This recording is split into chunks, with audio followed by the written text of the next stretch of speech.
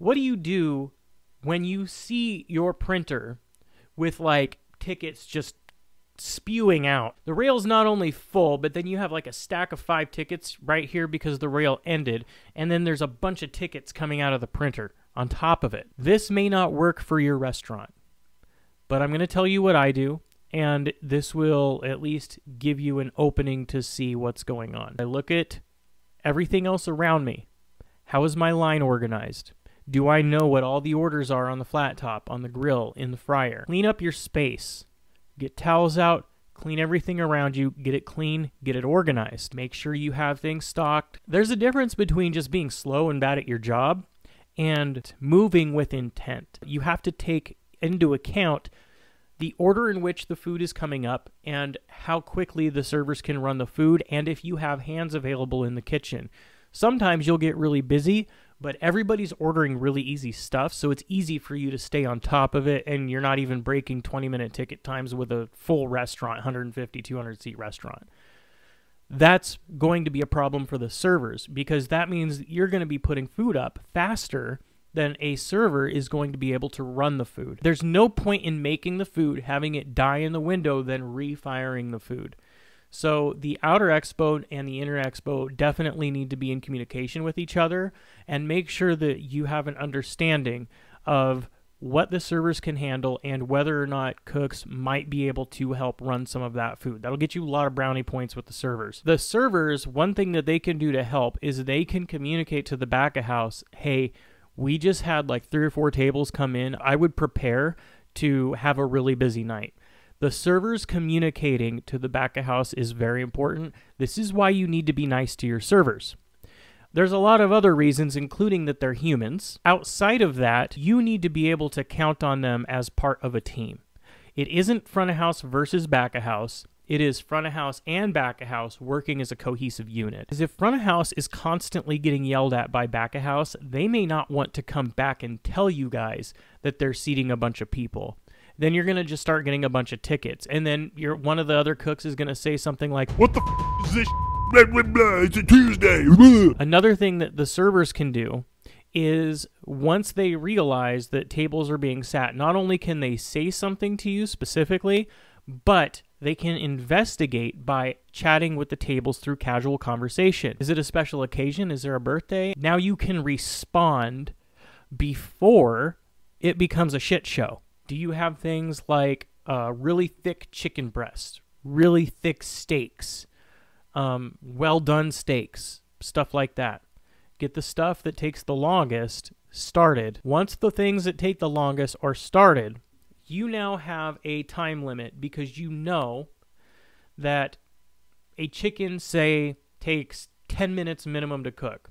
So now you have a 10-minute window to get all of the other stuff caught up to that chicken. Slow is fast.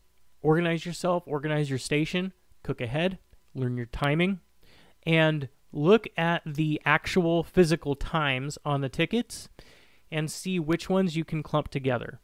Because you might be able to put, say you have 3 tickets, and they're all within, say, 2 minutes of each other, and one of them is a quesadilla. Well, if you can get that quesadilla done, or at least get it started, then you can send that out. People in general, as customers, psychologically, they kind of expect those things to come out quick. If somebody is sitting at table 4 and they see table 6 get a salad, they might be like, man, they came in after me and they got their salad. But then they're also going to think, yeah, but it's a salad. You know, I ordered a, steak and the chicken or whatever. So you're cooking ahead, you're paying attention to the ticket times. And as long as the servers are then doing their job and communicating not only to the back of house, but they're communicating to the customers, explaining what's going on and keeping them open, customers will be a lot more receptive.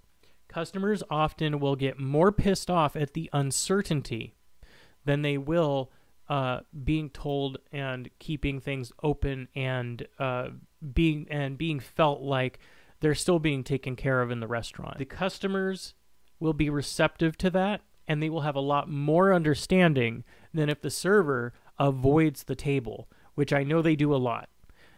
Avoiding the tables is a really good way to get 0 tip and a pissed off customer. So some of this does fall on the servers to handle. Getting your composure back is going to save all of these ticket times. Then if you are now having a panic attack, it's going to take you longer to come out of that panic attack, start cooking, and get focused than it will be to just get yourself, you know, goose fraba. I feel for you. I really do. I've had to deal with my own set of stressful situations involving this. If you are on Inner Expo, you know, it can be rough. It really can, you know. And these tips aren't foolproof. I can tell you to cook ahead, get ahead of the wave, get organized, breathe, whatever. But at the end of the day, a 45-minute ticket time is a 45-minute ticket time. It's not going to make you feel any better. After you get all of this taken care of, at the end of the night, I want you to not be so hard on yourself. Look at this and look back on what happened and try to have an objective, non-judgmental analysis of what happened. Why did you fall behind? Why were you overwhelmed? What exactly is it that you can do to make yourself better than you were yesterday? And that's how you get a chef's mentality. Whatever you did today, try to do one thing better. Maybe the reason why you fell behind is you got that initial wave of tickets, you got overwhelmed, and then you ran out of product. Maybe now you'll have backups ready and you can have the line stocked. You can be more prepared for an unexpected rush. If you have a prep cook, start learning how to do some of that prep, because a lot of times line cooks won't know how to do certain things. Or whatever your unique sides are, whatever you can accomplish, you can get them ready if you know how to prep and you know kind of what the right portions are and all of that kind of stuff. If you are watching this after you had a bad night, I want you to know that you're not alone. We've all had to go through it, and this makes you a better chef. Look at this as an opportunity for growth instead of a negative. Try to turn it into a positive if you can. I understand how people can be hard on themselves sometimes. Like, I'm extremely hard on myself. If I'm not operating at 100% all the time, then I get down on myself pretty quick. So just try to make sure that you keep your confidence up, stay confident on the line, do a failure analysis, and just try to do better next time. If you have any specific questions, I answer them. I also have a new group that I am starting to kind of gather a bunch of cooks and chefs that actually care, and it's not going to just be a toxic Facebook group, and I left that down in the description as well.